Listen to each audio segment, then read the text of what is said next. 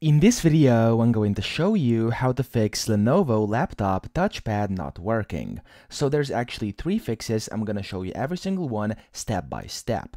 Now, the first one and the easiest one is if you press on your keyboard a button which is called Fn, and then you press the F10 as well. So Fn plus F10, you should see this button kind of flash. So if you press and keep pressing F10, it's going to cross out the tab and it's going to, of course, enable it like this. So if it's showing this, it means your touchpad is disabled, but if it's showing this, it means your touchpad is enabled. Now, if by pressing Fn and the F10 key on your keyboard is not doing anything, try to press down your Fn key and then just locate wherever at the top of your keyboard you have this icon. So somewhere this icon is going to appear, and then just click on it, click on that key. For example, as I said, for me it's F10. When I click on Fn and then F10, that's what happens. And of course, this will enable your touchpad.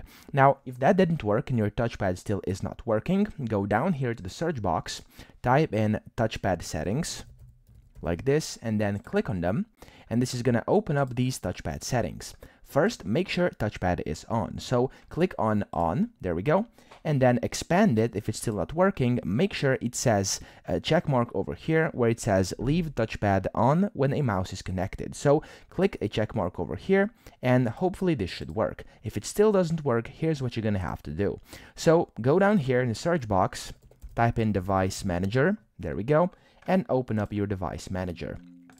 Now once you do this, you'll see this little device manager over here. First, look inside mice and other pointing devices, double click this, and if you can't see anything that says touchpad over here, just make sure you kind of pull this back and then go inside the human interface devices. Double click this and look for your touchpad. There we go, it's here. So it's gonna say touchpad and then something before that.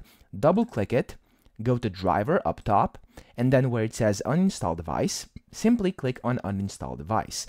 Now click that and then confirm the uninstallation and then press OK and apply. Now don't worry, this will not mess up your touchpad. What you're gonna have to do is you're gonna have to just restart your computer, and then once you restart your computer, what's gonna essentially happen is it's going to reinstall a fresh driver, and then that driver is hopefully going to work, and then you'll be able to use your touchpad again. So that's pretty much it. I hope this video helped you out. If it did, please subscribe to the channel and help me out as well.